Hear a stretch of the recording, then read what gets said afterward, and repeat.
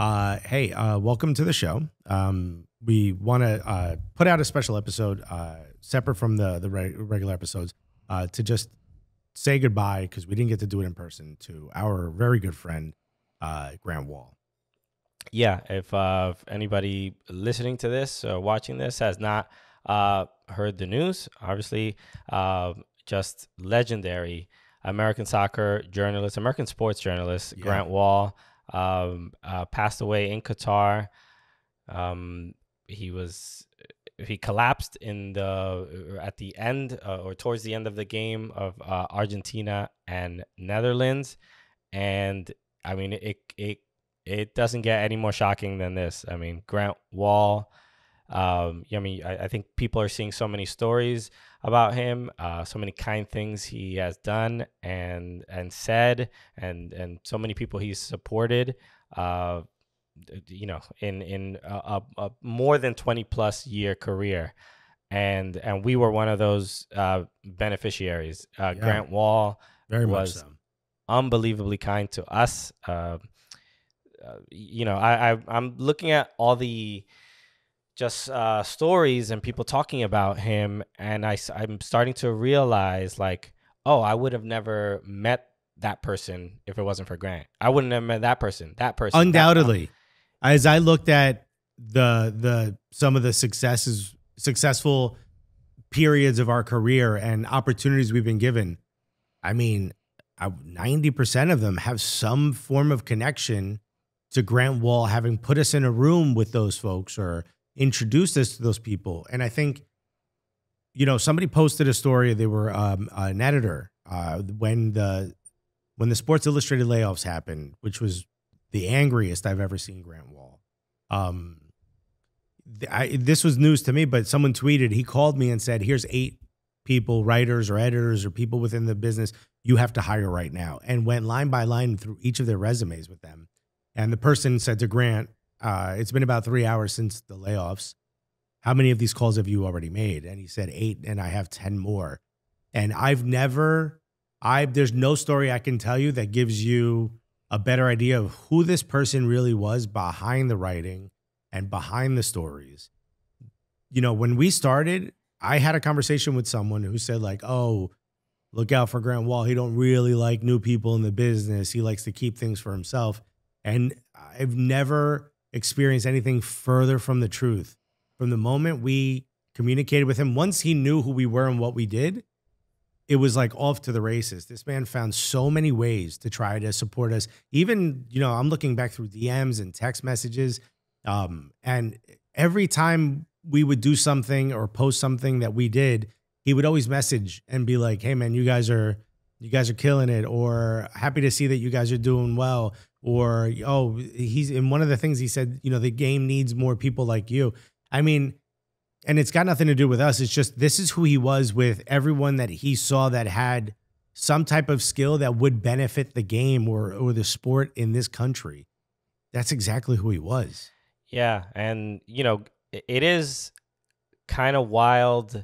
I mean, I remember when I first interacted with Grant, and I think the first time we saw him maybe was like at MLS Cup somewhere. No, remember we couldn't afford to go to MLS Cup.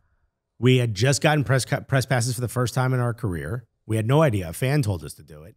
And I had my wife call and pretend to be our manager to get them approved. Mm-hmm. So she's like, yeah, I got to get the Cooligans flight. And the lady was like, of course, hold on.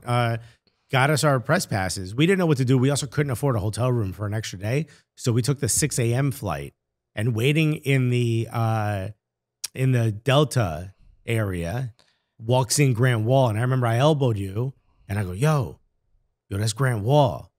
Should we say something? And you were like, I don't know. I'm like, yo, let's not bother him. He's like a real journalist. And I just remember how official it felt that he was there. And we're on the same flight. It made me feel like, I had the little press ticket in my fedora. You know what I mean? That was our early experiences with him was like, yo, this guy's a legend. We shouldn't he's even so be tall. Talking. He's right. That's also the first thing. You're like, damn, dude, I didn't think you were this tall. You're very tall. But once we got to know Grant, I mean, I experience it all the time where I'm just like, hanging out watching Champions League games, or I watched the Copa America final with him at Smithfield, and I'm just like, yo, Grant Wall's my friend. This is crazy. It's like, wild.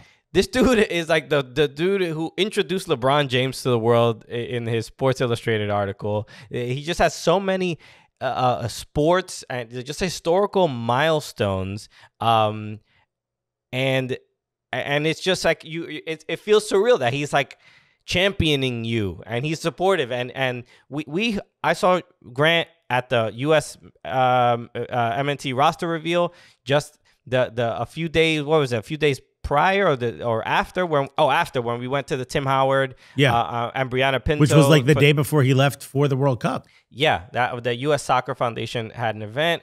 Grant invited us, and he did this all the time. He invited us to so many places, and then when we were there, it wasn't like, oh, I invited you. Grant would be like, anyone we would ever be around or meet, he'd be like, hey, this is Christian, this is Alexis, they're the Cooligans. Have you heard of them? These guys are really funny. They do so many things for American even at that soccer. event. He was on the microphone interviewing Tim Howard, and he said something. He goes, I'm not going to be as funny as the Cooligans, everyone. And I was like, what? Yeah. So it's crazy that that he was that kind to us, and he very much did not need to be. And that he's also fucking Grant Wahl, right? Like, it's crazy. And so we're like eternally grateful. And this news is just so difficult and heartbreaking for so many people. I mean, like Alexis mentioned, he's just had such an impact on this sport and sports reporting. And we all saw the coverage. He was calling out Qatar for their anti-LGBT stances, banning rainbows and all this other stuff. I mean, the dude is just one of the most fearless and courageous people I've ever met. And one of the days before he left, I was at Smithfield for I think watching a Champions League game, and I was reading his work, and he was doing all the, he went to Qatar a couple months ago, and he wrote a piece about the migrant workers. And all I said was, dude, just be careful out there. That's all I said. I was just like, just because what you do is just so important. And it's, what happens in these scenarios is like, look, I don't know what happened. Nobody knows exactly what happened. And we're not here to speculate. And but it's really difficult and heartbreaking. And right now I'm just thinking about his family, his wife, his two dogs, and it's just such a shock and just so much heartbreak. And I mean, all we wanted to do is just take some time for, Grant's been on our show several times, and we wanted just to take some time to, some people have reached out and said like, were you close to Grant? And we were, and it wasn't a secret either. I mean, Christian mentioned the Champions League stuff. It wasn't like a networking event. The guy lived close to a bar, and there was a table outside that he felt safe sitting at because he took COVID very seriously. His wife being one of the premier infectious disease doctors in the world, will make you take these things very serious. And there was no reason to invite us other than the fact that he wanted to spend time with us. But eventually what happens is, in fact, speaking of, the way he would put you in a room with people who could help your career, the reason we're on Meadowlark is because of those watch parties. There was one of the other people he invited happened to be somebody influential enough to mention us and pitch us to Meadowlark right as we were about to leave Fubo. And that's what started that conversation that led to us being on this network, a coworker with Grant. There was no need, and he would constantly invite us to these. And especially for me, which was very difficult because I had the Complex show at the time, so I had to miss a lot of them, but he never stopped inviting. He never stopped saying, hey, if something changes, come by, or if you get done early, come by. And it wasn't for like, yo, you got to meet these people. It was like he wanted to hang out with people that he knew from the business, that he could hang out with and that he had a good time with. And it just so happens that those people you would see people exchanging information at these watch parties and you know, getting hired for gigs. And it was like he was just very happy. And I don't think I've ever told this story on the show because, you know, it's private to him. A lot of you may remember he did an interview, or he did a whole expose on Tiraspol, which is a very dangerous place for Americans to go. It's actually on the do not travel list. It's not a recognized country. I don't even know how you get in there. It's crazy. And allegedly, a lot of the folks that are there to be arms dealers and runners for the Russian government. I'm not, again, allegedly, I don't know, but that's what he went to investigate. As sheriff, one of the teams that plays in Tiraspol beat Real Madrid. There was a lot of, you know, additional interest in this small country. He went and just started interviewing people and driving around with fixers. And so I remember messaging him like, dude, you're out of your mind. Like, I joked on the show that I was going to buy a retirement house in Tiraspol because it's like one of the world's most dangerous places to go. He actually went.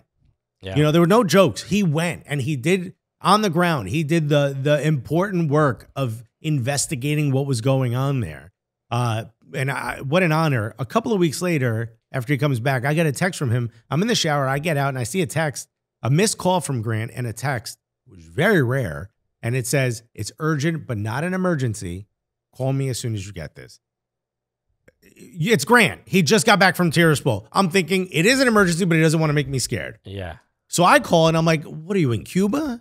Like, you know, like, what do you have? Was Raul Castro have a gun in your head and you need me to translate? What is Grant Wahl doing that you need me? And it was an opportunity to be a part of a documentary about the part that they were on. It was focusing on, you know, some of the people that played in the World Cup from New Jersey, and they wanted to get a New Jersey perspective.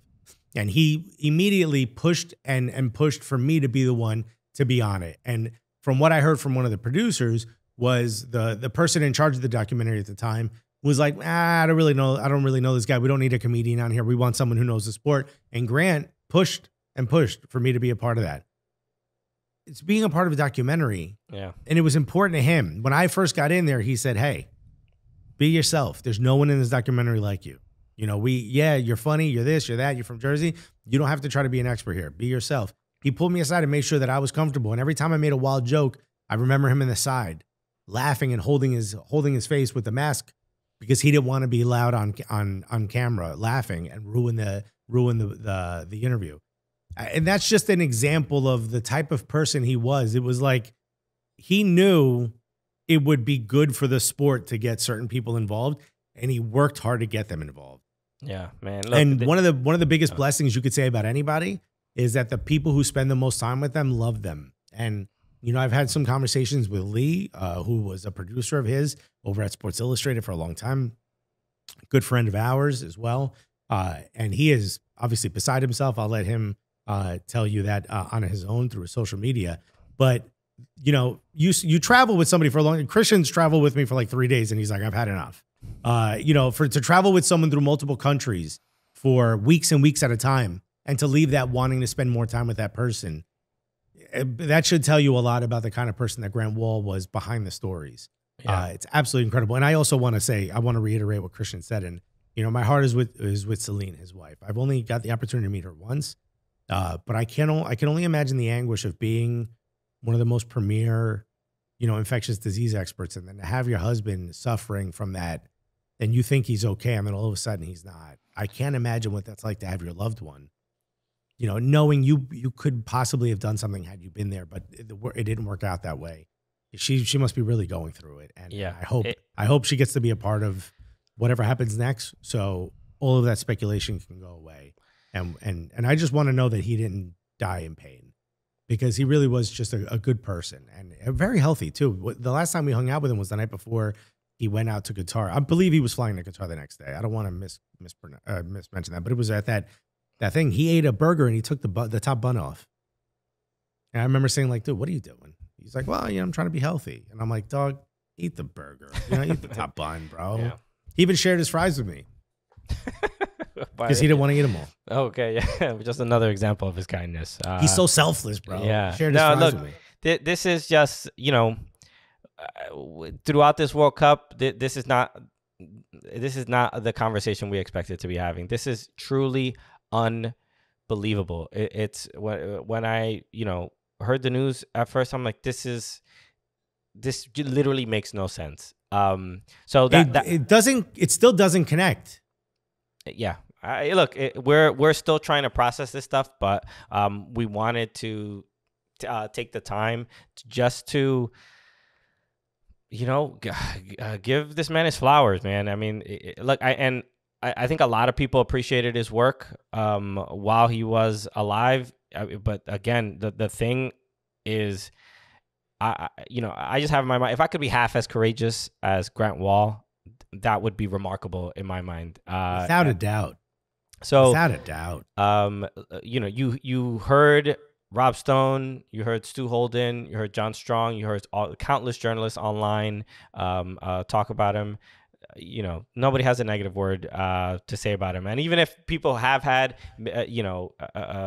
arguments with him or disagreement, there's even messages or DMs being like, "Hey, I'm sorry, I didn't mean to come at you like that," and so there's even that level of contrition on his part. So, just an incredible guy, and this is just so heartbreaking. And I wanted to take the time to do this. Alexis and I wanted to take the time to do this and really flesh out these feelings that we're still kind of going through. But we're still going to continue on doing the show throughout this World Cup. But we had to take the time to do this. So I appreciate everybody for listening to us, watching us, supporting us. This is, we try to bring some levity into this game. And sometimes that always isn't, the opportunity is not always there to do that. And yeah. I mean, I don't have anything else to say, man. I do. I want to say thank you to the Meadowlark family, who, through texts and Slacks and whatnot, have been really supportive and really helpful with, bits of information. Obviously, he's a coworker. He has a show on this network. So everyone is feeling it just as much. Even people who only recently met him understand the importance of his work. If there's one thing, I don't really believe in the theory that this person died doing what they loved. I don't really believe that. And probably if he could have been given a chance, maybe he'd want to be close to family and his wife. But to know that there were friends around him who jumped to his aid and made sure that he got the help that he needed, but unfortunately wasn't enough. But that's got to weigh heavy on them. And I want to send a shout out to them. I want to send a shout out to Celine as well. If there's a way we can help in any way, shape, or form, please let us know. And the last thing I want to say is for those of you who have reached out to us, fans, friends who didn't know him, only knew him from his writing and reached out and said, "Hey, I'm sorry." I mean, the one benefit that came from this, the one silver lining, and through tragedy, usually these things happen, is I started receiving messages from other people in the sports industry, in the soccer world.